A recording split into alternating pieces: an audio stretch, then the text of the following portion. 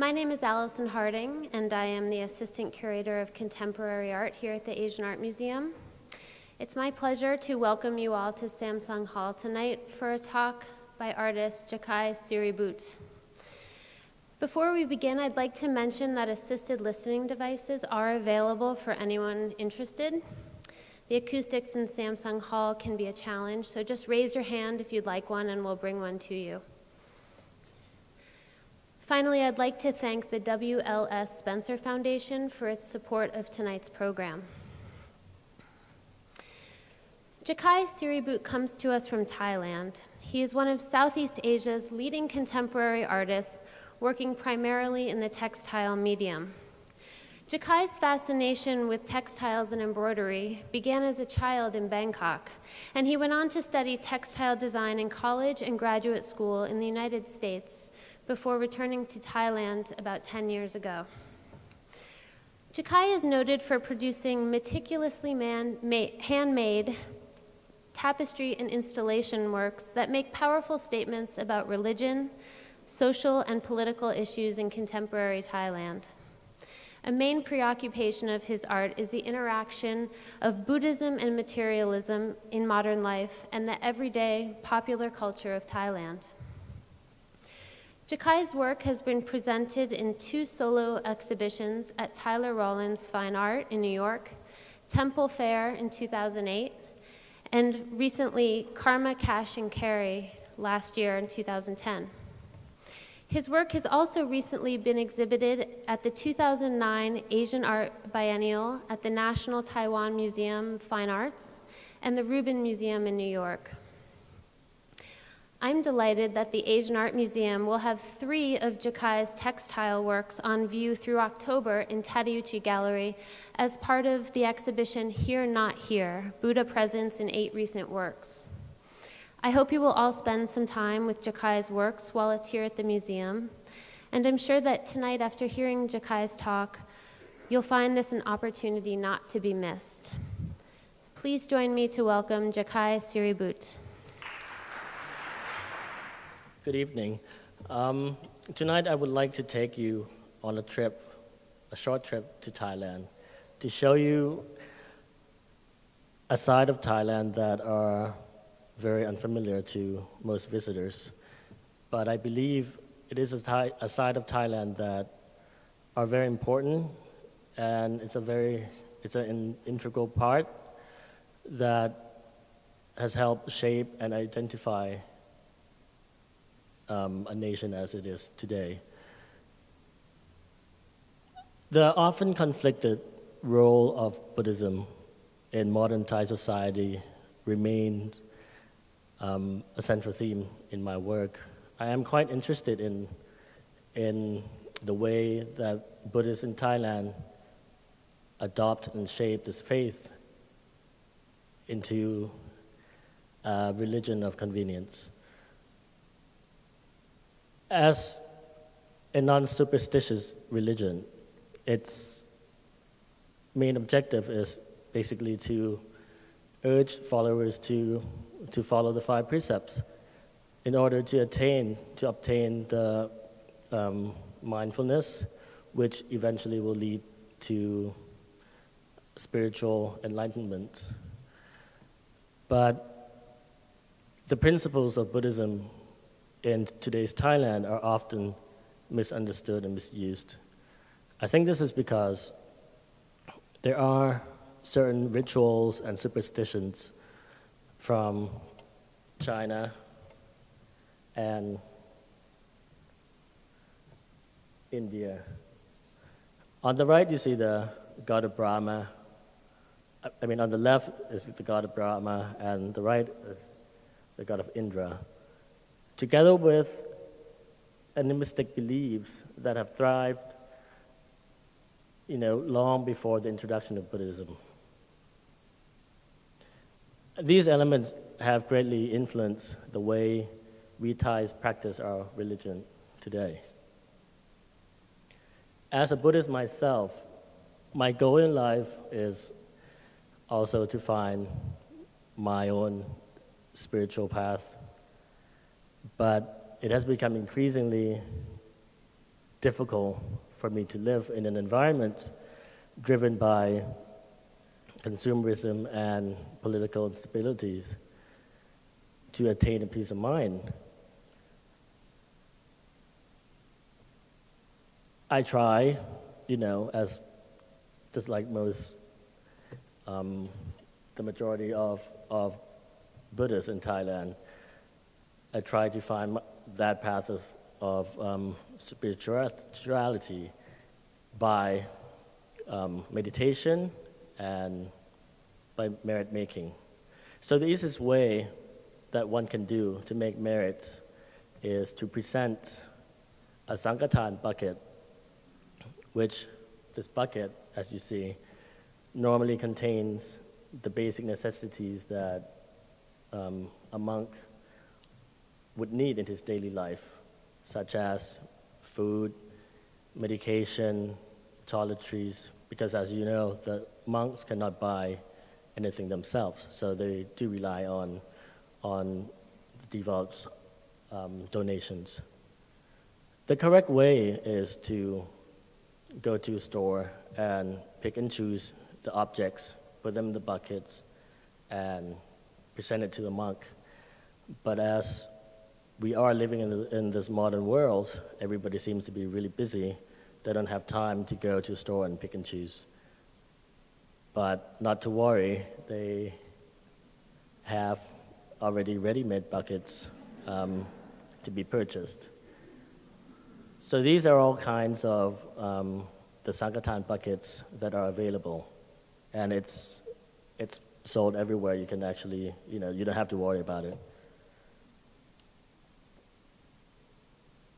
And once you have these buckets, you take it to a temple nearby you, present it to a monk who's always on standby. He gives you blessings, and the merit is made. While you're there, you may want to do some more donations by, paying for the roof tiles of a temple, or giving money that goes towards the construction of a new building or a monk's quarters. And also, while you're there, you might as well just buy the products that these temples produce, such as holy water, holy ointments, holy lotions, anything you can find. So, in my work, this piece called Lucky Wear, the name comes from this ready-made brand of the buckets that are sold all over Thailand. But because in recent years, there have always been media news about the misbehavior of Buddhist monks. So I decided that I wanted to replace these items, the basic necessities, with items associated with sins, such as alcoholic beverages, condoms, skin whitening lotion, even electric fly, squatter.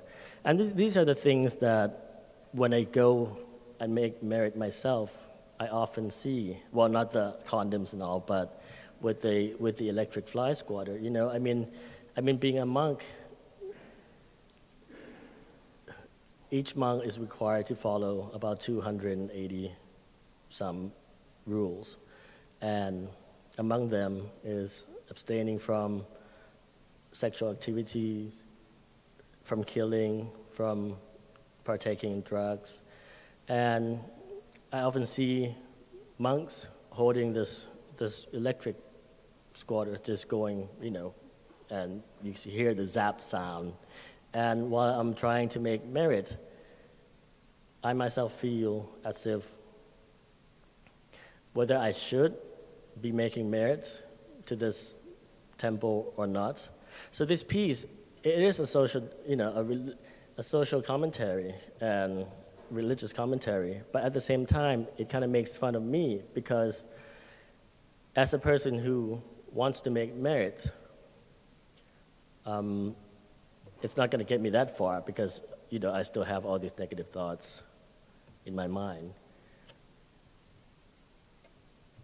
Another easy way to make merit is to release animals into water or, in terms of fish or a bird into the sky. The type of animal that you choose or you buy depends on the kind of suffering that you have. So you see all these fishes in the fish tanks with all the different names. For example, bitter snails. If you want to relieve all the bitterness from your life, this is what you get. Turtles, because of its long lifespan, if you want longevity, this is what you buy. If you want a great leap in life, you buy a frog and release it in the water. And this is what you do. You make a wish and then release them. Once again, merit is made. So the business of religion is really thriving in Thailand because a lot of temples really rely on donations from the temple goers. So a lot of temples now come up with all kinds of services that will guarantee shortcut to enlightenment as well as to alleviate karma. And a lot of people, when they feel like they need to make merit, that's when they feel pretty bad about themselves. They flock to temples. Normally, they go to the famous temples where there are maybe, famous ghosts and spirits. So you have some temple that have famous spirits that will give you winning lottery numbers. There are temples that you have monks performing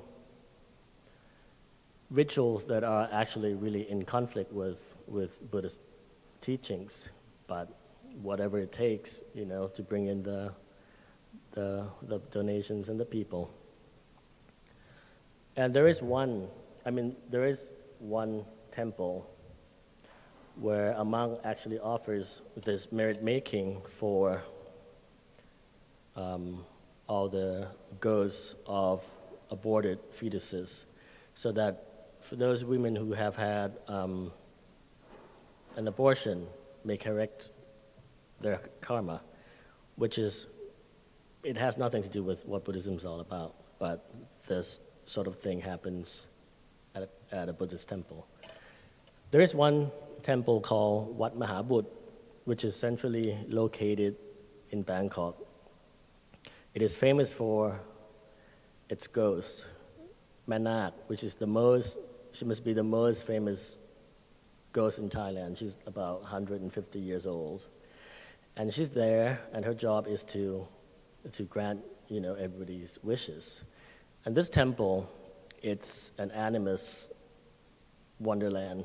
There are all kinds of services.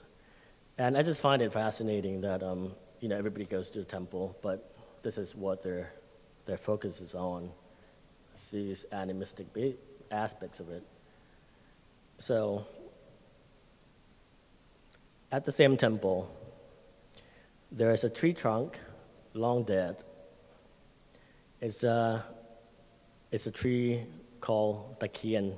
It's a hardwood tree, but it's believed to have, this type of tree is believed to have a ghost reside in there. What you see right there, these people are actually rubbing oil or any kinds of ointments onto the tree trunk to look for the winning lottery numbers. And you should come, really the night before the lucky draw is announced, the temple is open 24 hours. And sometimes I feel sorry for this ghost, who's 150 years old, that she has to work even at night. So they're there praying for, asking for whatever, you know. And there are all other kinds of shrines, of deities. It's up to your preference. This is another Takien tree that was made into the boat, and I think it resurfaced, so people thought there must be some spirits in it, so they worship it again. You can pick and choose whichever spirit speaks to you. I don't know if you can see this clearly, but right there, that's a head of a mummified baby, which is in this glass casket. This baby was about a month old when he died 25 years ago. His body never decomposed, so the parents donated the baby to this temple. And all around it, you can actually see coins, toys, and banknotes. So these are donations. And he must have given a lot of people, he must have granted a lot of people's wishes. That's why he has all these offerings. And during this time of year, every Thai men, when they reach the age of 18, they're up for military conscription. And mostly these people, these men, they are the uneducated and the poor ones, because they never had military training while they're in high school. So these people never went to high school.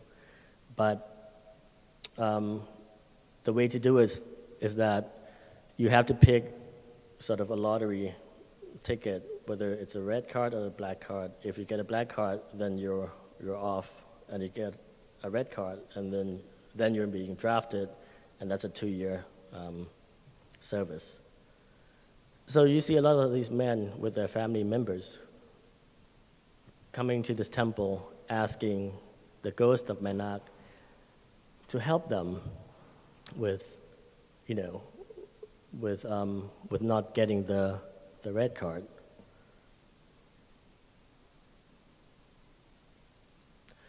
Also at the same temples, you have all the fortune tellers ready for service. Normally, they'll tell you all the answers that you want to know. And pretty much the lottery numbers as well, because, in this modern time, I think a lot of people, they don't have the patience to do good deeds and wait for their consequences to happen, if not in this life or next life. They just want to have a better life.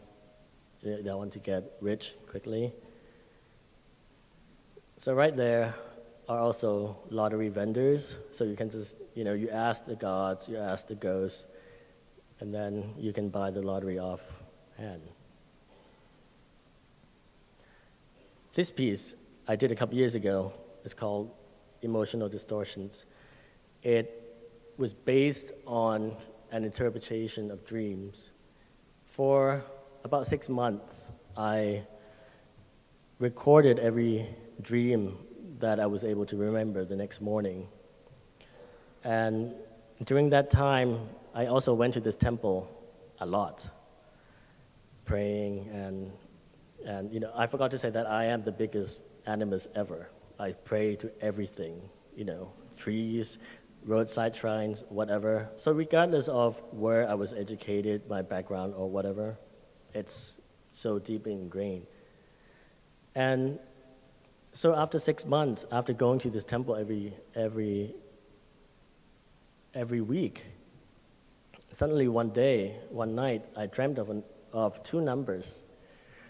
I woke up, remembered, and then went out and I bought a lottery number. And I missed it by 1 number, but that was like a $20 prize, But anyway, so I don't know how to explain it, but I think when there is such a strong belief, and there must be a connection between,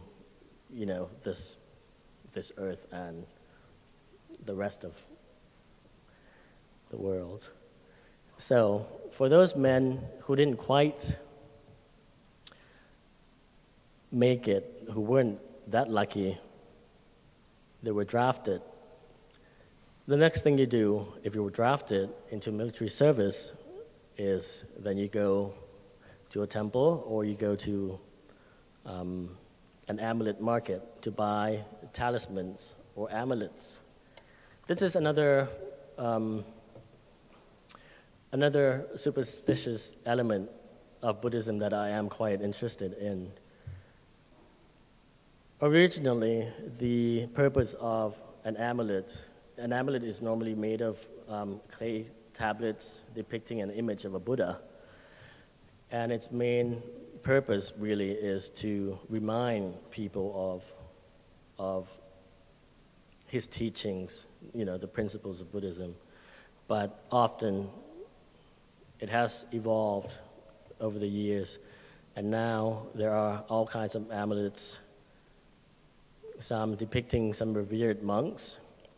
Some are made of animal parts, like hair, fangs, or nails. These amulets now, people believe they possess some supernatural powers. They can have protective powers. They can also bring you wealth. You can, do all kinds of things. They can also bring you love. So the ones that have proven to be special in a way, to possess this power, it can fetch like $1 million just for its power. And how do you know whether a certain amulet, a certain make, has special power? You read the news, and often you see these gangster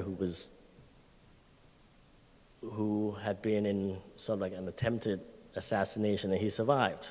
And all the reporters always asked, "What were you wearing?" So once he said, "This is what I was wearing," everybody flocked, and the price of that amulet just would go up, and it would be highly collected.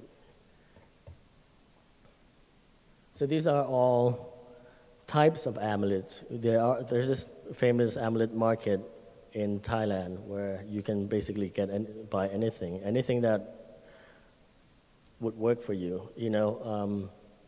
There are talismans that will, like as I mentioned before, that will bring you love, bring you luck, bring you lots of money. But I have to say that before these objects can possess a supernatural power, it needs to be activated by a monk's blessing. Even the monk over there isn't buying and collecting as well. And I think he hopes one day that he will be highly revered. But as like all things, every objects have evolved. Right now, other than the image of a Buddha, these are likeness statues of revered monks, some still alive and some already deceased. They come in all sizes and shapes. So these are all, all the revered monks that are now deceased. So for this piece, I bought all these amulets from the same market. It's called Somdet, based on the type of amulet, which is Somdet Warakang. It is considered to be the most expensive amulet ever in Thailand. But these ones, they have no value because they weren't the type or the make. So these were just an object, that they were pretty much discarded. I bought each of them for let's say 10 cents.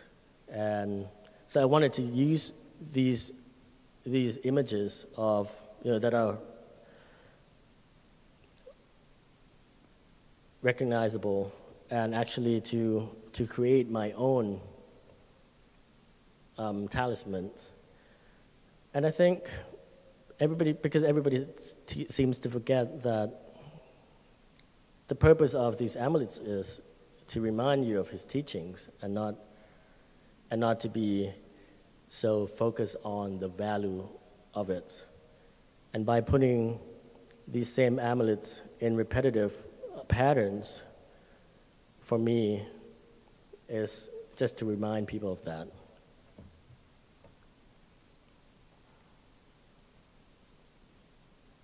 This is a store, that specializes in Buddha statues.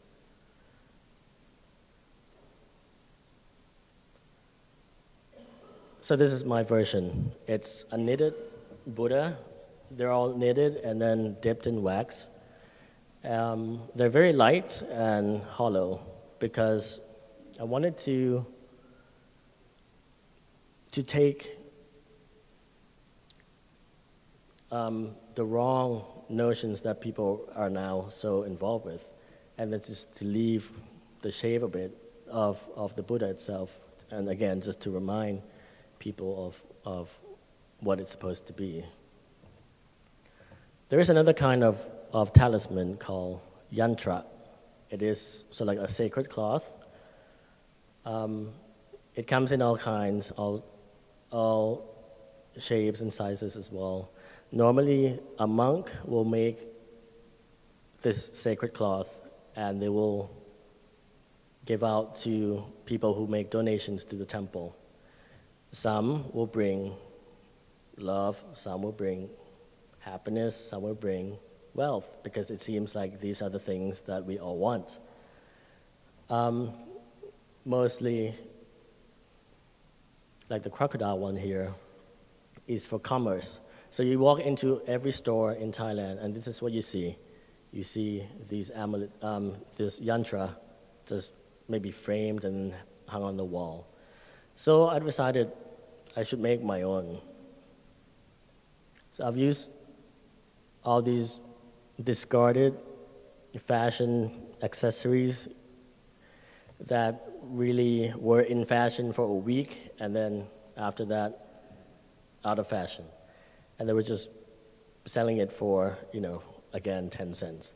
And I wanted to use these objects and incorporate it into my piece, into my yantra, just to signify the commercialized aspects of it. Because, as in everything else,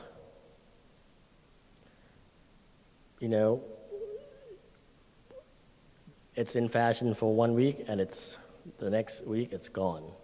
Same with religious objects. We've had that problem so many times. This is another yantra piece. This one is another yantra. It's based on this book. It's a mantra, actually. On the cover it says, how to be successful quickly. And so people bought it because they thought, there must have been some really special, mantra that when they chant and they pray, they're going to become successful overnight. But in fact, all the writing in there, we already know it. It said that you have to work hard, you have to be honest, you have to give it 100%.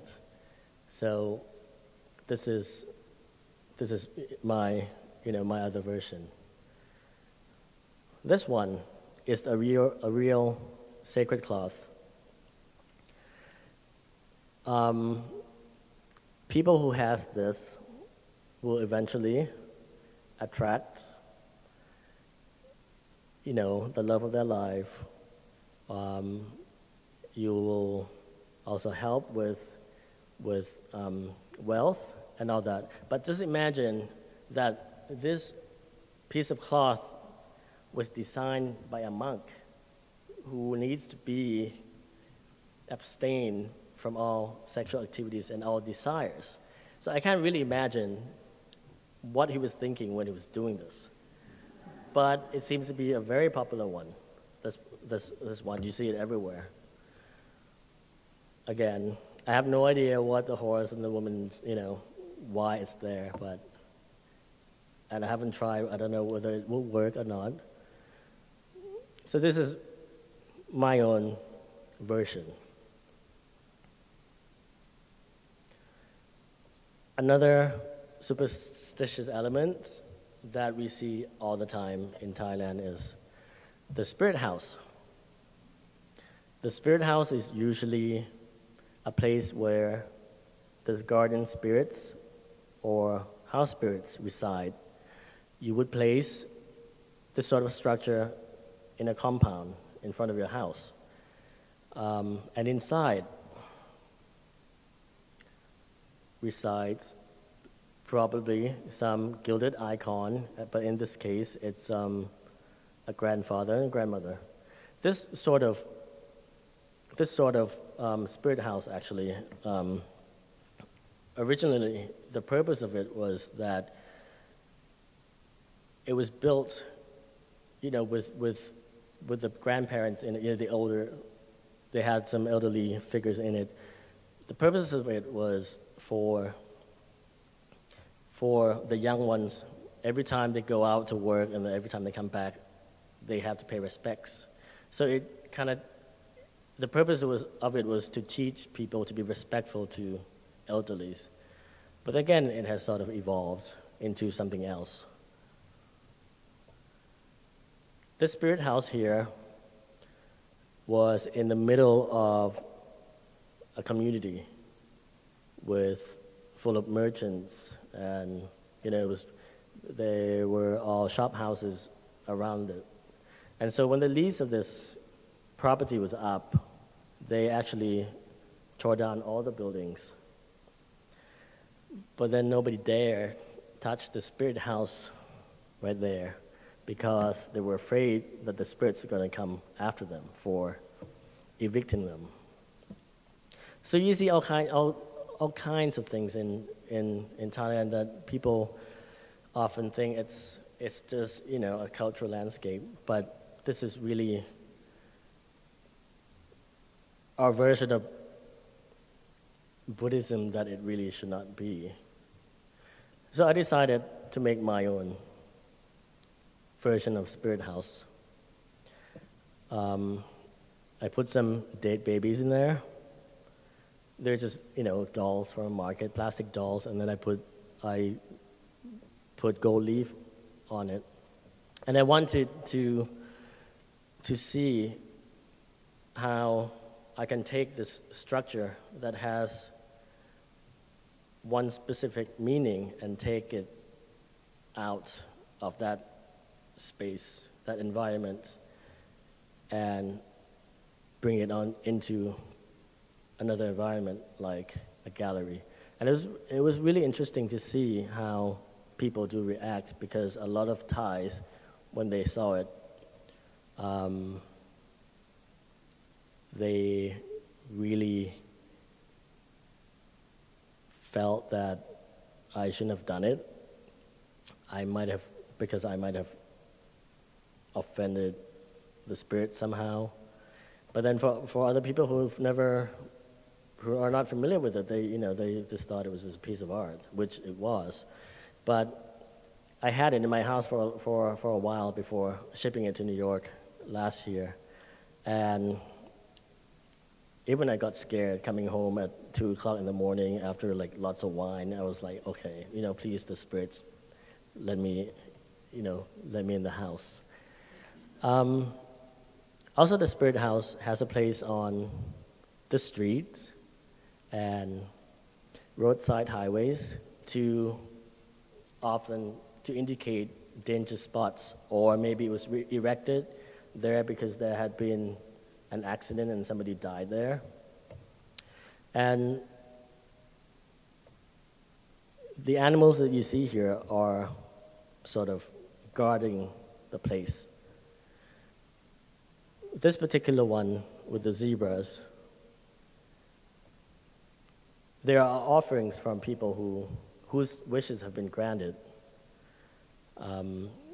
Other roadside spirit house would have chickens or a deer, depending. I don't know how how it got there, but I guess once their wishes have been granted, then they start to buy these things and place them there. And then you see there are like hundreds and thousands sometimes. I mean, just all lined up on the streets. So then again, I decided I might as well just make one. And then I breed a deer and a zebra, and this is what I got. But the mutation here sort of signifies the state of Buddhism in Thailand as well, how it has evolved, how it has mutated into something differently. And then I invited people to put gold leaf on these rabbits, hoping that maybe with a lot of faith and a lot of belief, maybe this object might actually, become a holy object itself. And this is where art imitates life. This is another common sight that you see in Thailand. Any big trees, large trees, especially a Bodhi tree, a fig tree, or a ficus tree, it is also believed that there are spirits reside in the tree. So people would come and pray to it, and then they would wrap around these colorful fabric. So a couple of years back, we had a problem on our street. I live on a street where there are all these old trees, like 50-year-old trees, and the city officials, the Bangkok Metropolitan, wanted to beautify the street. But what they mean by beautifying the street is they have to cut down all the trees, widen the street, and then replant with, a tree that's tall. So we really protested. The whole community got together, and we went to the governor, we went to all these officials, and they weren't listening. So we decided to ordain the trees by wrapping every tree with all these colorful fabric as well as a monk rope. And I'll tell you, they never came back because they were so afraid that they couldn't cut down these trees. So, I mean, sometimes, these 21st century problems, it needs to be solved with some ancient solutions. But my really concern is with how Buddhism now is often misunderstood. So the type of work that I create, I want to create a dialogue, so that viewers will actually question and then try to get back to the basics of it all, which is quite simple. The Buddha is the Buddha. He represents his teachings, and his teachings, is the philosophy of life, is a way of life, and that's all to it. With this piece, Red Buddha, I wanted to really embellish this image, to over-decorate it, because a lot of times we're so concerned with the surface and we tend to forget, what's really important. We're so focused on the surface without going deep down. So behind that image, I want people to really question it and then go deeper and find the answers. Whereas recession, I've decided to take the Buddha out of the Buddha, but surround the Buddha shape with all these alphabets that come from my daily chants. So as a Buddhist, I try my best, but I approach it in a very cynical way. So I've decided to do this other project called Reciprocity, which is sort of like an interactive project, which I've also done at the museum a couple of days, also today. I've asked people to write down their bad karma or their good deeds, because I think it's very important for people to actually acknowledge their suffering or acknowledge what and how they want their life to be.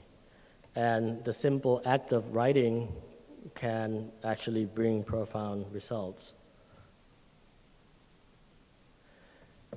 And I want people to really understand, to go back to the basics, rather than to be so focused on the superstitious aspects of it, like this woman praying to the god of Brahma.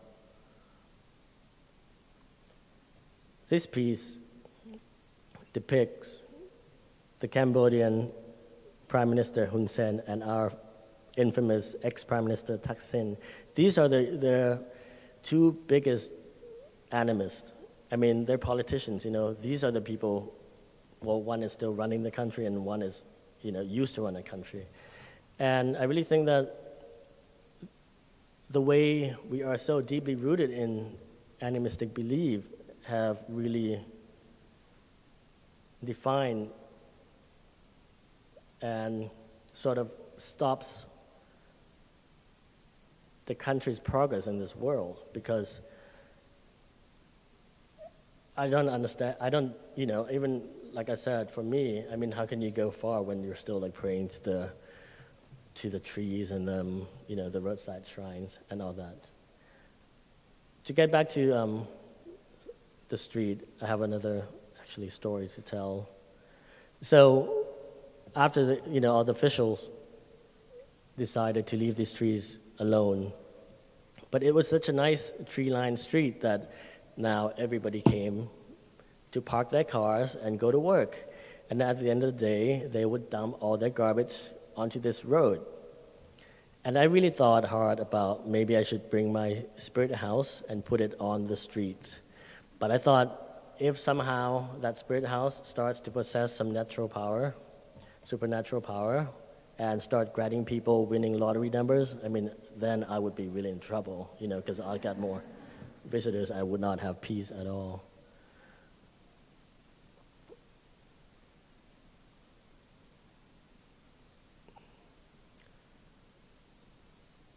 So this is the famous Erewhon Shrine. That's the Brahma there. In the back, you can see the burned down building of Central World, which is burned down during the political unrest last year. Normally, all these protests, in the past 25 years, they have always taken place in the old part of town. But because ex-Prime Minister Thaksin and his people, the red shirt protesters, they always consult fortune tellers and monks and all. And this is a busy intersection. This is where all the glitzy malls are, all the best hotels, all the best shopping malls are. Not only Brahma is here, there's the god of Indra over there, and there are Ganesh and all kinds. So this is what people call the intersection of deities. And so they decided that they need to come and protest here, because if they can fight with the gods, then they can actually win. And so this is how it happened. When they had that crackdown, they decided to burn that building down. And so I'd like to end this talk with this image recently. I don't know if you can see it, but it's actually a brand new Rolls Royce, big one, and with police motorcades. I was at a hospital, and I saw this car waiting outside, parking outside, and I thought, okay, I really want to see who owns this car, who needs to bring all the police motorcade and all that. I thought it could be some politician or some billionaire. And I waited and walked in. It was a young monk, 33 years old, highly revered, I guess, by all the billionaires and by all the politicians. Got in the car and drove away. So, I mean, it's pretty ridiculous, but this is the way it is. And I just wish that if people can actually really go back and, to the basics again, to the principles of what it's all about. And really, I think eventually there is, a spiritual path to enlightenment. So that's it. Thank you very much.